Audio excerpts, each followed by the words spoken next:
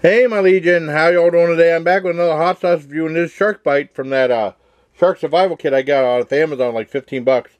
And this is their spinner Scotch Bonnet pepper sauce with the spinner shark, and they call it a spinner shark because when it leaps in the air it spins.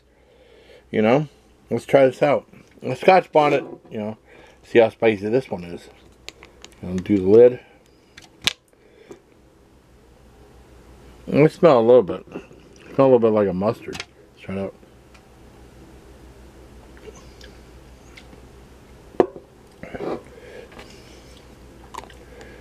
No, it's not as hot. Let me shake it up a little bit to make sure. I mean, it's good though.